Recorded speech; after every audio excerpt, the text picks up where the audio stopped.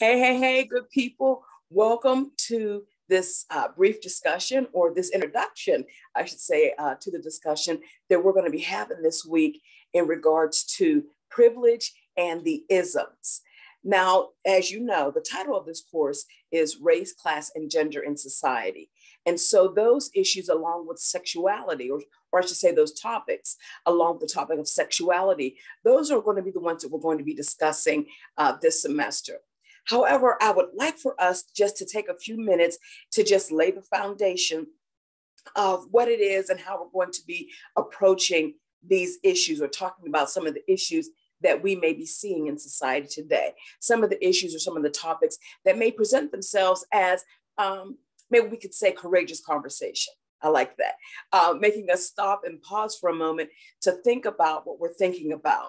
So when we are dealing with these four basic topics: race, class, gender, and sexuality in society, we have to have an understanding of the standard that has been set, that has been established, our cultural norm, so to say, that has been established, that has kind of created this idea or the concept, or actually maybe I should say has brought out the truth of privilege. Now, I know, I hear you all already, that just seems to be a buzzword, that's the new thing going on that folks are talking about right now. But we have to have this understanding about what privilege is and be able to acknowledge the fact that privilege does exist. When we're talking about privilege, we have to have an understanding that privilege is basically a form or an aspect of oppression. The oppression that helps kind of maintain and grant the idea of power and control for a majority that may have spoken or that may have helped to establish the standard that we now function under. Now, with that idea of oppression and the idea of privilege, we have to be able to acknowledge that while privilege does exist, that there are people who have or function with privilege, that they are often used to having that privilege, but they don't even really recognize that that privilege is truly there. And when I say people, I'm not just talking about based on race or ethnicity, because when we talk about oppression and privilege, we got to understand that there's a fruit that comes from the seed of privilege or the seed of oppression that has been planted. And that fruit shows itself in the form of isms. Now, we all are familiar with one of the very basic isms, which would be racism. But we have to know that there's other isms out there that we're going to be addressing, or isms that we need to look at. There's ableism, there's ageism, there's anti-Semitism, there is homophobia / heterosexism, there's sexism, there is classism. So these isms that we are dealing with, the fruit of privilege and oppression, these are things that we can't turn a blind eye to, okay? So when we're talking about privilege, I just want to leave you with a few things. Although privilege may be unearned, the benefits based on privilege are still there. People with privilege often feel that that sometimes when there's something that is unjust that has occurred, that they may become angry because now I'm bringing up, or they may become defensive because I'm bringing up the fact that something has happened in one's favor based on an unassigned or an unearned, I should say, an unearned privilege. When we talk about privilege and the isms, we also have to be mindful that there is an unlearning that we have to do. We've learned a lot from the womb to the tomb, we could say.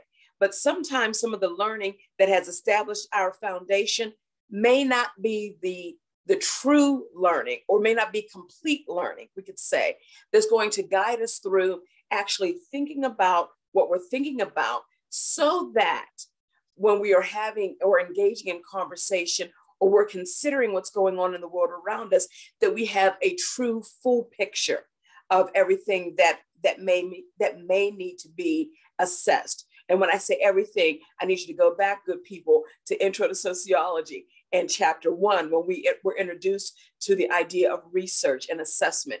And we were introduced to the concept of the independent variable and the dependent variable. Independent variable being the causes, being things that can stand separately in and of themselves. The dependent variable being the outcome. We have to sometimes be in a position where we're willing to unlearn some of the independent variables and relearn, again, some existing independent variables that could factor into the outcome or the dependent variable. How would it change the dependent variable? So when we're talking about privilege and we're talking about isms, we have to be in a mind place that we have the understanding that privilege, although it is unearned, it is not always granted for those who may be in a position to have that for themselves. And again, when we're talking about the isms, we have to have that understanding as well, that the isms are the fruit that have been grown or that have been watered, shall we say, based on the privilege and the oppression. And again, remember that oppression is the source. It is the foundation, I can say, that's going to allow the inequality, or is going to allow the inequality, is going to allow the, I'm losing my words, going to allow the oppression to maintain its hold, the power and control over a select group of people. And remember, that group goes all along all those isms that we talked about. Okay, so what I want for you to do, good people, in the this week, you are going to view a documentary that's entitled Valentine Road, a very powerful documentary about the life of one young man named Lawrence King. I also want you to read the article by Peggy McIntosh, Unpacking the Invisible Knapsack. And there's also a presentation that she's done, a TEDx presentation that she's done, that I'm going to ask you to watch that as well. All of this information is together for you in your module. And so I'm going to encourage you to go ahead and watch that documentary, watch the presentation by Peggy McIntosh, read her article, and then join me on the discussion post for some good, thoughtful conversation, we will say, about the issue of privilege and isms. All right, good people. So if you have any questions, comments, or concerns about any of the things that we'll be addressing this week, you know how to get in contact with me. Either send me an email or contact me on my office phone. All right, y'all. I'll catch you on the discussion post. Y'all have a great day.